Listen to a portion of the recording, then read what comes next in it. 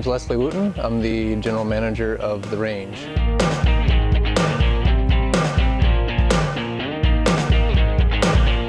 The range started with a desire to hit balls indoors, have great food, get great service, not hunt down a golf cart girl on the course, and have a great dining experience at the same time. HD Golf out of Toronto, Canada has done a great job of being able to follow the trajectory of the ball. They go film the course, so you have a nice screenshot, which looks great.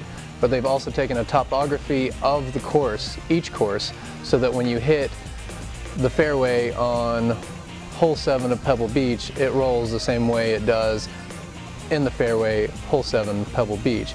Some courses that we have Torrey Pines, we have Spyglass, we have Nicholas North, we have Kiowa Islands in Hawaii, Bethpage Black, PGA National. We're not quite the first ones to use it in the US, but we're the first ones that we know of to use it in this scenario. We decided to go upscale sports bar, so we've got sliders, we've got burgers, we've got pizza, we've got some great steaks, a little bit of house-made pasta. Great style on the food. We really had to highlight the food and highlight the drinks coming out of the bar. It's not all about golfing here, even though that is the main attraction. We've made it a point to feature some local beers in Austin. We've got beers coming from Circle Brew about a quarter mile from us.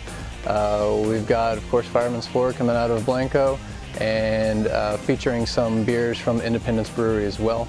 We're really excited to get opened up in Austin, Texas. We want to meet you so that we can make this happen.